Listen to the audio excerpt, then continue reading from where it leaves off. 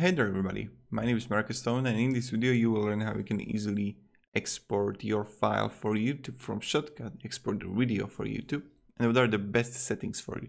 So what you want to do is just click on the export menu, and then what I recommend are two things. The first one is H.264 high profile and YouTube.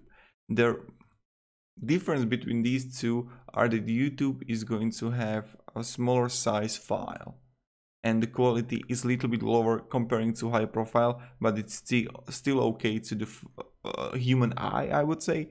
And now what you want to do is just click advanced, and this is my recommendation.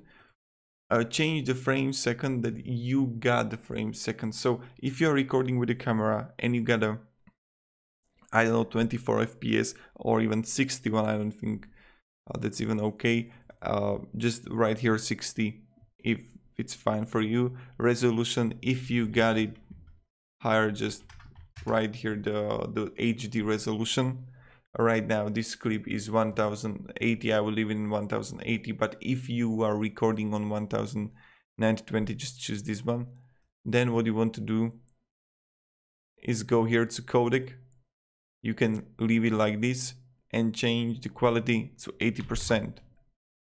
80 to 85% is the best thing, the best one, I think. So that's kind of it. And yep, thank you very much everybody for watching. Now what you want to do is just export file, desktop, right here 9, and it's exporting right here, and it will take a while, I think. Yeah, it will take a while. So this is how you can actually do it.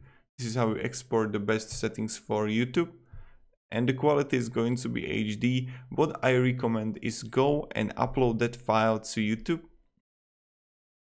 and see for yourself if it's HD 100p 720p quality, and that's kind of it. Thank you very much everybody. Have a great day and thank you very much for watching. Goodbye.